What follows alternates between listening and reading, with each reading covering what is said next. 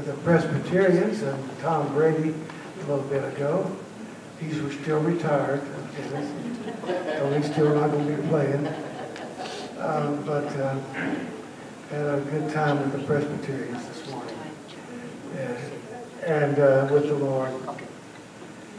I know we have some folks out that are not able to be with us today, but those of you who ventured out were bold enough to come and be in the house of the Lord, we salute you, and you'll be blessed for that. Very much so.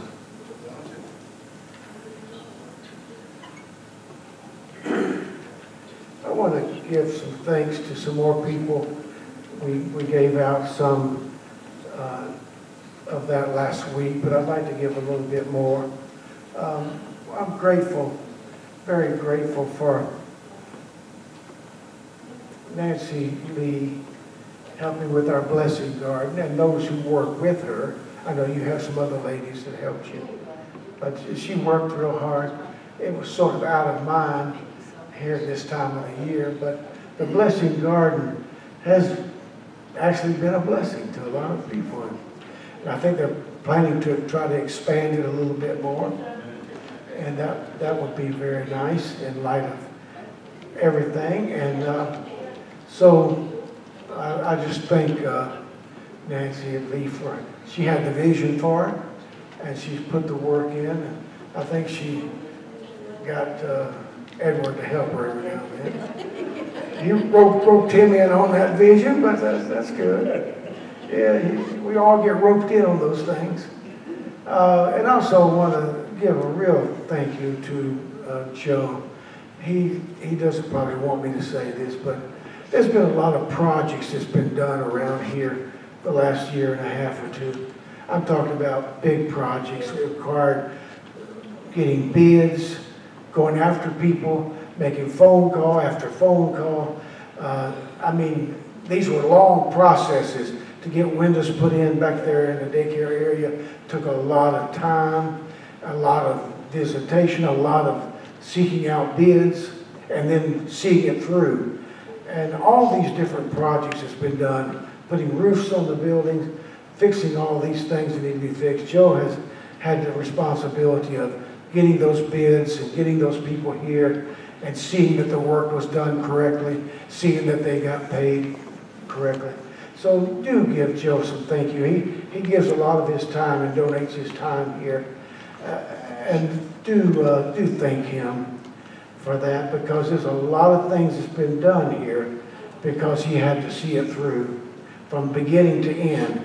And there was a lot of things that were involved in the in-between from beginning to end. So do thank Joe for his time that he has put in to this church. And for some of us here, church is our life. It's the main part of our life. We do other things. We work and we go places. We eat every now and then, sometimes pretty often. But church is our life. I mean, it means more to us than almost any. God and church is the center of our universe in many respects. It's just true. And I can't think of anything else to surround your life around than God and His church and His people. Today, I just wanted to do something with Valentine's coming up Tuesday, and I wanted to do this subject anyway, and this was just a good time to do it. The limitless, unfailing love of God. The limitless, unfailing love of God. We sang that, I think, last week or so. The love of God reaches far. The tongue of man can never tell. Goes beyond, far beyond anything we could ever imagine.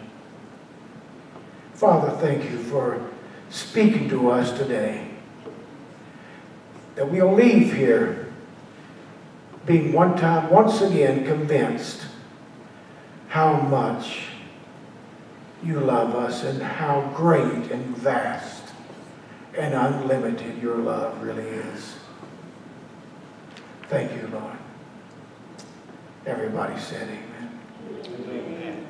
I've quoted this to you a number of times, but I'm going to do it again today. The philosopher Faber said, to understand the love of God, you can't wrap your mind around it. He said, to understand the love of God is darkness to my intellect. In other words, my mind can't grasp it. My mind can't wrap around the love of God. It's just too vast and too great. He said, the love of God is darkness to my intellect and my understanding, but it's sunshine to my soul. What the mind can't totally comprehend, our souls, our hearts can bask in the beauty, the depth, and the greatness of God's love. Don't you think we all need that kind of love? A love that is limitless, a love that is unfailing, a fountain of love that never runs dry, a fountain of love that never runs out. Aren't you glad God's love never runs out? Even with fickle people. Look around. Look around. I hate to say it, but it's the truth. People are just a little bit fickle. The children of Israel, you know, one time they're serving the Jehovah God, and next few weeks later they're serving other gods, and then they repent and then back to serving Jehovah God. And then they stray. We've sung songs, Edward. I've got peace like a river, and love maybe like a fountain or an ocean, you know, flowing in our souls. John 3:16 is a good base to base off of. For God so loved the world. John 3:16 is a verse that one word describes the next words. The one word describes the next words. For God so loved the world that he gave his only begotten Son, that whosoever believeth in him should not perish, but have everlasting or eternal life. Wow. Sheila Walsh says, in all of literature in the world, nothing can compare with the treasure contained in these 25 words. And these 25 words have changed the world. 25 words have changed the world. It changed your world. It may have changed your family. The great doctrines of the Bible are in that one verse. The doctrine of God and love and creation and grace and incarnation and faith and hell and heaven and redemption is all in that verse. It's all there. Max Lucado has said to reduce it to 8 words. I love this. He loves, he gave, we believe, we live. Don't you like that? He loves, he gave, we believe, and we live. Eternal life. Come on. Max Lucado also said John 3:16 is the hope diamond of the Bible. It begins with God and ends with life. The hope diamond. We have a lot of women who are looking for hope and looking for diamonds. Joan and I went to the Smithsonian's and we saw a hope diamond. They didn't let us try it on. I don't know why. They kept it under lock and key. But John 3:16 is the whole diamond of the Bible. In many ways, it's true. And Graham Lotz, Billy Graham's daughter, which we love her. She's a great author, a great minister of the things of God. She says John 3:16 is the North Star of the Bible. The North Star of the Bible. If you align your life with it, it'll get you home. How many plans to go home with John 3:16? It's the North Star that will get you home. I like that. Someone has said it's a picture of undeserved, unwavering love from a father to his kids. My father wasn't the kind of person like most men. He just wouldn't say it on an often basis, I love you. But when he did say it, it was pretty amazing. Men, you know, men and women are different. Women speak a lot more words than men. If you can get a word out of a man, you've done something. They're islands to themselves. Man, it's just the way it is. Well, my father, he actually was at my ordination, and I was ordained in Memphis, Tennessee, at the First Assembly of God Church, where Elvis Presley's mother went, and the pastor there was her pastor, and he ministered and tried to minister to Elvis numerous times. I was ordained in that church, and that pastor and my father, who was present, prayed over me for my ordination. When I stood up, my father said, "I love you, son, and I am proud of you." That means a lot, doesn't it? God loves us. I said, God loves us. The saddest people on the face of the earth. Let me tell you who they are. The saddest people on the face of the earth are people who cannot receive love, neither can they give love. They're the saddest people. And there's one thing you can add to that. These kind of people never learn to obey. They couldn't obey their teachers in grammar school, so they had to maybe have to have someone else to tell them the rules, and they couldn't obey that, and eventually, you know, it becomes a lifelong thing of finding somewhere that you have to obey somebody. And sometimes these people wind up in places that are not very nice, incarceration or whatever.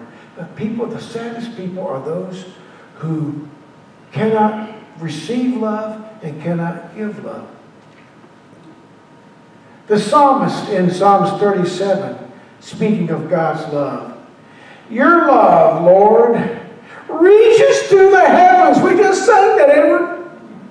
Your love, Lord, reaches to the heavens. Your faithfulness to the skies. Verse 7, how precious, priceless, faithful, abundant is thy steadfast, unfailing love, O God. People take refuge in the shadow of your wings. Now, I did numerous translations there to give you all the translations. How many knows that God's love is precious? How many also agree that it's priceless? Faithful, abundant, steadfast, unfailing love, oh God. We can say like the poet, oh love that will never let me go, I give my heart to thee. And 1 John 4:19 says, we love him because he first loved us. Come on. This love of God that God loves. 1 John 4:16, God is love. Exclamation. God is love. Not an occasional love, not a conditional love, not a sporadic love, not a fair weather love, but God is love. Period. Amen. That's it. God is love. God's love is based solely upon His nature and power to love and nothing else. Listen, you cannot win His love by goodness, and you cannot lose His love by badness. God is love. That's His nature. He has that power to love and nothing else. God's love for me is not based upon what I do or how I do or if I love Him back. God is love. Period. That's it. Now, you can't win His love and you can't lose His love, but you can resist His love. Repeat that again. You can't win it, you can't lose it, but you can resist it. It's true. The love of God is consistent, pure, rich, deep, unfailing, vast as the heavens. When Paul wants to describe the love of God, he can't avoid using the word deep. May your roots go down deep into the soil of God's marvelous love. And may you be able to feel and understand, as all of God's children should, how long, how wide, how deep, how high His love really is. And so experience this love for yourself. And so experience this love for yourself. And so experience this love for yourself. Though it is so great that you will never see the end of it, or fully know or understand it. And so at last you will be filled up with God Himself. Because God is love. And if you dig deep into the soil of God's marvelous love, you'll find that love is full and rich and deep. It's wide. It's great. It's high. It's long. It's love. It really is the love of God. Paul says, dig deep. I think sometimes we just don't dig deep enough into that reservoir or to that soil of His love. In verse 17 and 18, he says, dig deep into the soil of God's love and discover, verse 18, discover how deep His love really is. Listen, His love is deeper than any hurt that you could ever have. I said God's love is deeper than any hurt or trial or situation of life that you will ever go through. It's deep enough for you. And it's great enough for you. In chapter 15 of John, Jesus says, I have loved you just as I have loved the Father. The Father has loved me. You must abide, you must remain in my love. We call that abiding in Christ. I am the vine, ye are the branches, God says. I am the vine, ye are the branches. God is the vine dresser. Jesus is that vine that we are connected to. We're the branches. And the life that comes out of Christ comes into the vine, into us. Abide in my love, he says. Remain, abide. Max Lucado describes this. To abide in Christ's love is to make His love your home and not a roadside park or a weekend getaway, but your preferred dwelling place. When the thunder claps, you are beneath His roof. When His walls secure you from the wind, His fireplace warms you from the cold. It's time to abandon the old house of false love and move into the house of real love, the love of God, which is greater far. Amen. Come on.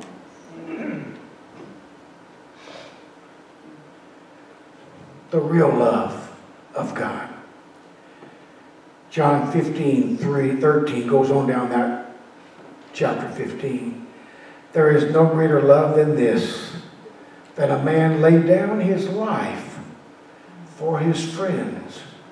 And then in verse 15, he says, no longer do I call you servants, but I call you friends. Don't you think that's where the guy who wrote the song, I'm a Friend of God, don't you think he read that one day and said, I think I'll write that as a song. I'm a friend of God. You know, I may be a little bit guilty of name dropping because of some of my experiences that I've had with, you know, having Johnny Cash at my church. And you tell the story not really trying to do the name drop, but it kind of heart's part of the story. But if you're going to do a name drop, the best drop name you can give is I'm a friend of God. Amen. And God's a friend of me. I'm a friend of God. Come on. What could be any better than that? My gracious. He calls me friend. The God of the universe who created the stars. Listen, if you get into a rocket or a plane going 600 miles an hour, it'll take you 16.5 days to get to the moon. It'll take you 17 years to get to the sun, going 600 miles an hour, day and night. It'll take you 690 years to get to Pluto. The earth is vast, the creation of God. The God of creation who created all of this, He calls me a friend. Amen. I don't know. Come on. Man. In Jeremiah 31:3, God says, I have loved you with an everlasting love. God speaks in the first person 3,800 times. This is one of the times. He says, God says, I have loved you with an everlasting love. Jeremiah records it. Now, aren't you glad that you've been grafted into being God's people? God's people. We're God's people now. And then Romans 5:8 said, God showed His love for us by sending Christ to die for us while we were yet a bunch of pitiful sinners. He sent Him to die for us. Yes, while we were yet sinners. Wow. Now, I have alluded to what I'm going to give you next, but I've never given you this much before. So I'm giving you a little more so you can search it out a little bit more. I mentioned some of this a while back. The Hound of Heaven. A famous piece of literature called The Hound of Heaven is a 182-line poem written by English poet Francis Thompson. First printed in 1890. The Jesuit JFX O'Connor remarks on the Christian themes of the poem. The name is strange. It startles one at first. It is so bold, so new, so fearless. The meaning is understood. As the hound follows the hare, never ceasing in its running, ever drawing nearer in its chase, with unhurrying pace, so does God follow the fleeting soul by His divine grace and love. And though in sin, or only in human love, away from God, it seeks to hide itself. Divine grace and love follows after, unwearyingly follows ever after, till the soul feels its pressure, forcing it to turn to Him alone in that never-ending pursuit. No matter how hard we went out and tried to hide, no matter how much hiding and running, God's love kept pursuing us, tracking us, until He caught up with us, loving us, changing us. Think about it. Before you came to Christ, the Hound of Heaven was pursuing you all that time. All that time. And some people's testimonies would go like this. Yes, I was running from God. Running, trying to hide, trying to do my own thing. But it's amazing. I do believe that people that go to hell, and there will be many, and very many, that will go to hell. If you go back and trace their life, that Hound of Heaven, God's love, was tracking them and chasing them all through their life. Trying to pursue them, trying to love them, trying to woo them to Himself. I think to go to hell, you've got to jump over 1,000 Bibles, over 1,000 circumstances to get there. Because God will do everything He can to pursue the soul of man.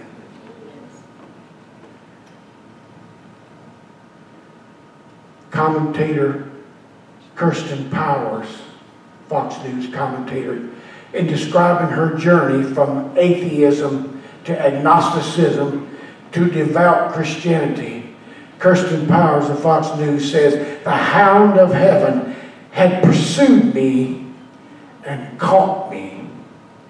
John Stott's book, Why I Am a Christian, confesses that he is a Christian not because of the influence of his parents or teachers, nor to his own personal decision, but to be relentlessly pursued by the Hound of Heaven, that is Jesus Christ Himself. Aren't you glad, and can you rejoice today that we have been pursued by the love of God, and He has found us, and He has changed us, and He has saved us, and He has given us eternal life. The Hound of Heaven, sniffing out, searching, chasing, relentlessly for the soul of man. In closing, Paul asked the question in Romans 8:35. Who can separate us from the love of Christ? Who can separate us from the love of Christ? Tribulation, trouble, distress, persecution, famine, peril, or sword? Paul says, no. None of these things. In verse 37. In all these things we are more than conquerors through Him that loved us. Paul finishes his affirmation, for I am persuaded. Listen, I want to ask you a question. Are you persuaded that God loves you? Are you persuaded that He loves you no matter whether you're good or bad or in between? God loves you, period. That's the point. It's His nature. He can't help it. He's God. His nature is love. He loves you. Not because you're perfect. Not because you do everything just right. Not because you never sin, because that would be impossible. God loves us. Period. For I am persuaded that neither death, nor life, nor angels even, principalities, powers, things present, things to come, heights, depths, things above, things below, shall be able to separate us from the love of God, which is in Christ Jesus our Lord. And everybody said amen. Amen. Come on. Come on. We are blessed today to know that God loves me, you. I know as children, which I've also given this illustration numerous times, but as children in the grassy knolls and in the fields, we would play the game, picking the petals off. God loves me not. Or he loves me, or he loves me not. But it's the same thing. See, Satan kind of works on us, and we go back and forth. Well, he doesn't really love you anymore, Satan says, because you're bad, because you made mistakes, because you failed. He's a liar. And he's good at it. If you lie for 2,000 plus more years, you get good at it. And he's real good at it. He's real deceptive at it. Because he's been doing it for so long. Don't doubt God's love for you. It's not based on how good you are. If you be a good little boy, your daddy will love you. No. Not this daddy. We're talking about God, who has the capacity to love that way. The capacity to love that way.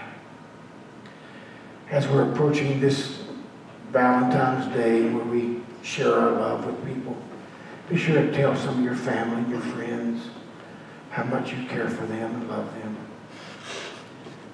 John 15:12 says, Jesus said, this is my commandment, that you love one another as I have loved you. I put that in for Joni, because Joni, we were at a restaurant, and this lady that serves us, she works in her church with the children.